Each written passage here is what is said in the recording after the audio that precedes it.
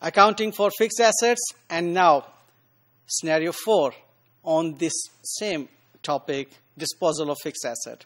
And in this scenario, we will see that the depreciation method is changed, but we are disposing of the asset during the year, and this disposal is giving us a gain. Okay, let's see the question. In this question, again, the cost of asset is 70,000 and its accumulated depreciation, the opening balance is 50,000. And this asset was sold on 30th June, X9, again, we used it for 6 months, and then we sold it in this year for 15,000. And the depreciation method we are using in this scenario is straight line method, and the rate is 10%.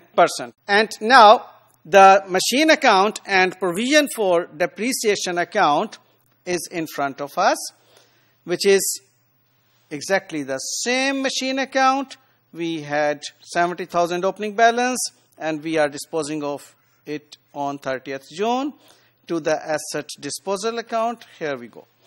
And opening balance of the provision for depreciation or accumulated depreciation is 50,000 in the credit side. Now, the challenge is to work out its depreciation for this 6 months period, which is to be taken on cost. Just make it correct. On cost, the opening balance. Okay, it's a straight line method. Straight line method. Okay, so which we will calculate on cost, which is 70,000, 10%, 7,000, 6 months, 3,500. So this 3,500 will be taken over here, and total accumulated amount of depreciation till the date of disposal is 53,500. All right.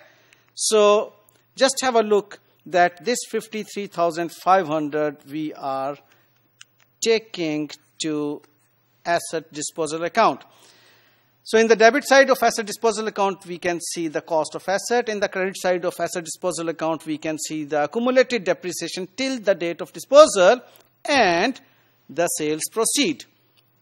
So by making total 75,500 in the credit side, 70,000 in the debit side, there is a balancing figure of 5,500, which is in fact our gain, which will be taken to the profit and loss account. And depreciation expense debit of 3,500 will also be closed to the profit and loss account. So profit and loss account will show an expense of 3,500, and profit and loss account will show an other income, means a profit on disposal of asset of rupees 5,500. And in this module, the ITTRs would remain the same as we have already discussed. So we have discussed 4 scenarios on disposal of fixed asset. Just practice it. Your practice will make you perfect. Thank you.